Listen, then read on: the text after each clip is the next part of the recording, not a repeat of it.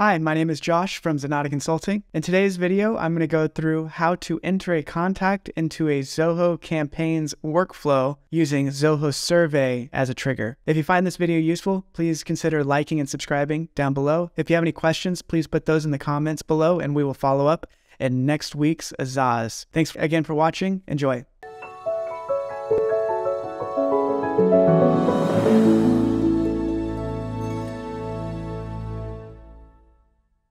This is kind of a multi-step process, and I'll walk you through what we need to do. You don't have to use a Zoho survey. You could use a Zoho form or even another outside third-party survey tool. It doesn't really matter, but that survey needs to integrate with the CRM. So I'm just going to show this demoing with Zoho Survey. So in this case, we have a simple contact us survey. So you're putting in the first name, last name, and email address. And this survey integrates with the CRM into the contacts module. And so these fields are integrating, but I also have another field inside of that contact that says enter campaigns workflow. And it's simply just a pick list field.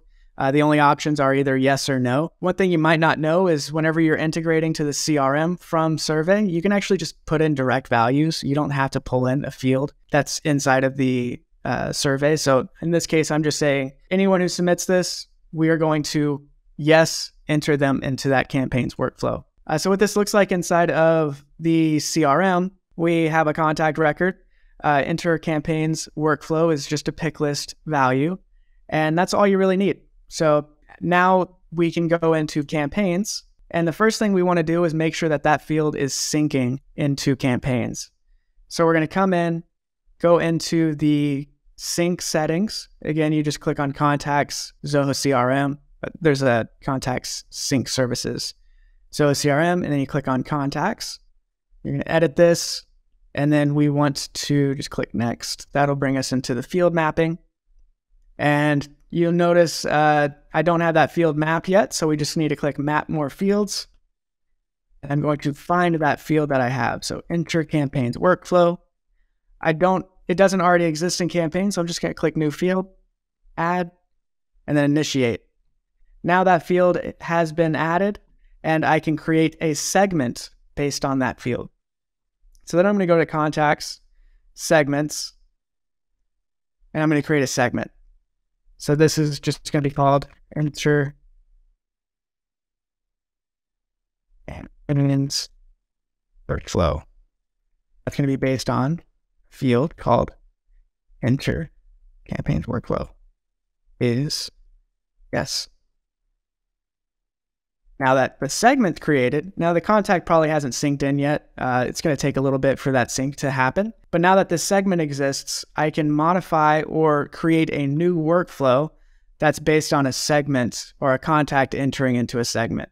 So let's just choose a simple follow-up series here, and I'm going to use this template. Instead of doing an on-form submission, which you could create this out of a campaigns form and just have them directly enter it. So that's might be the easiest way if it's just a simple contact us form. But a lot of people like to use Zoho surveys or Zoho forms for their UI and its integration to other services. Yeah, if you didn't know, Zoho Campaigns does offer forms, but they are very limited in their integrations to other services. And the theming is pretty limited as well. So in this case, we're just going to remove that trigger and we're going to have it enter based on entering a segment, and then we just choose that segment, enter campaigns workflow. You might want to rename that to be something more specific. And then choose the contacts who you want. You can either do the existing or new contacts, only new or only existing. Let's say only new. Now it's done. Whenever you're ready, just click activate and you are good to go. So again, you can do this with any survey tool as long as it's syncing into CRM, and then sync that field from CRM into campaigns and generate that segment. If you wanted to know a little bit more about these sign-up forms directly inside of campaigns, you can also just go hover over contacts, do sign-up forms, and then you can create a sign-up form based on a template. So they do have a few in here. One reason why I don't like using sign-up forms is the name. They don't have an option to split up the name field into a first and last name. It's just the full name. So whenever you are trying to merge in just the first name, or you want this contact to sync into CRM, it becomes challenging because you aren't presented with their full name delineated by the space. It's just their full name. And that would have to feed into the last name field inside of the contact record, which can mess up some data, and it's just kind of ugly looking. So if it's very basic and it's just a campaign sign-up letter, then you can stick with this and maybe just ask for their email address and assume that they aren't going to be syncing into the CRM. But if you want them to show up in the CRM, then I recommend using survey or forms, updating a field, and then syncing from CRM into campaigns.